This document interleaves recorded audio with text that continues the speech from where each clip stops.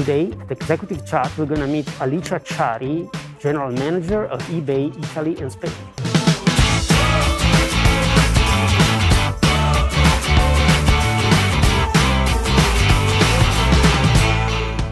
Alice, thanks for visiting Bocconi University. Thanks, Gianmario, for having me. I'm very happy to be back here.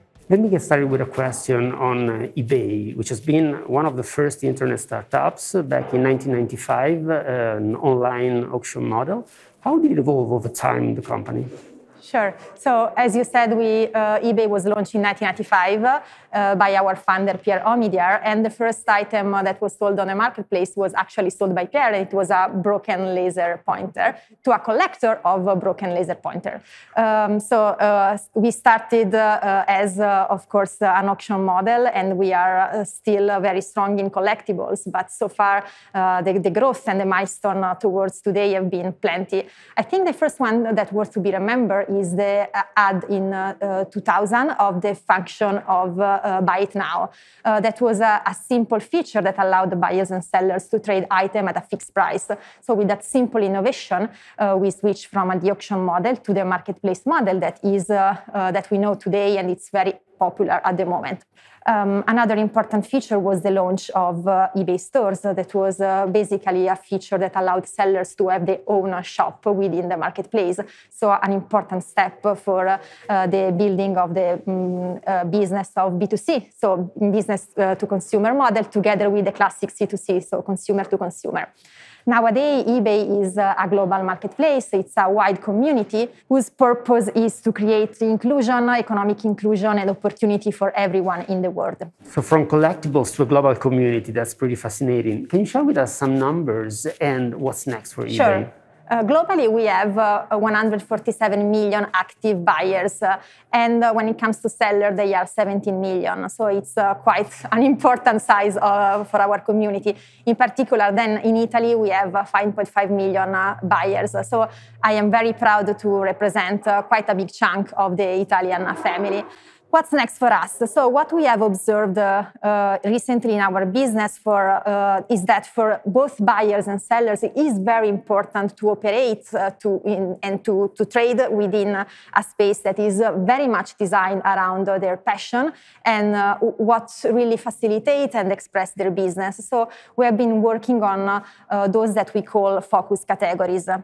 This approach has started in the US, where they have started building experiences dedicated and designed around certain verticals, for instance, sneakers, watches, luxury bags, where they, in particular, they designed features like authentication of goods over a certain threshold. What's very important at the moment, and it's trending, is the world of trading cards.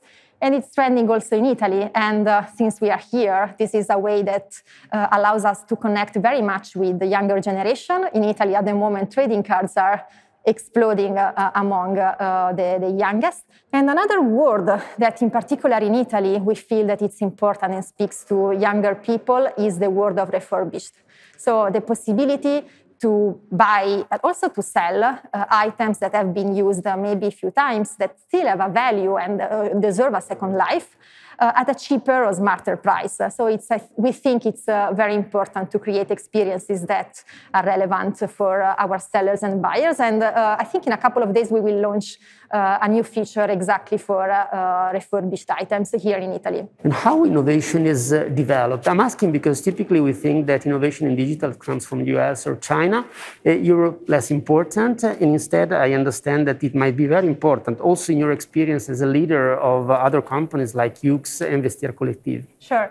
So, of course, we are an American company, and US is very important to us. But what our approach to market is to be very customer-oriented and customer-focused. So, we actually don't simply copy-paste innovation or approach that we made from in US that may not be relevant for each market, but we maybe learn playbooks that have started to and have been developed in the US, but then always adapt and start from our customer need, our customer point of view. Of course, the Italian customer cannot be necessarily always the same of the US. So it's very important to be customer-centric and listen to the local market. You mentioned also my previous experiences. Of course, it's been for me exciting to be part of European companies that in their own way innovated and represent the innovation power of Europe.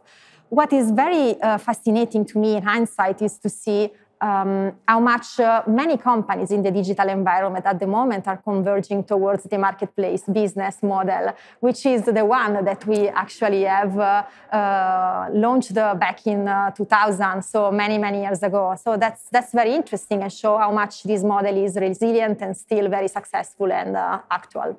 Alice, I understand that at eBay you do a lot of things in terms of diversity and inclusion. What is something differential that you have been involved in? Sure. So at eBay, we have what we call community of inclusion, and one of them is Women at eBay. Women at eBay is a community of employees who are working to progress in gender balance within eBay, but also outside through our marketplace, but also looking at the wider community where we operate. And I am personally the president of Women at eBay in Europe, and I feel very much the privilege, but also the responsibility of playing this role. And last year, what we wanted to do in Italy, for instance, is really to leverage on this, no? So to be a marketplace and to play a role into the gender equality. And what we created is a project that is basically involving students and entrepreneurs and offering for them education, training, and mentoring to succeed in STEM subjects at university, but also to have the support in doing business on our marketplace so that we can really support the wider community that is around us in eBay, but also outside. Alice, thank you so much for visiting Bocconi University, and I look forward to having you back on campus. Thank you so much for having me, and I'm happy to come back anytime.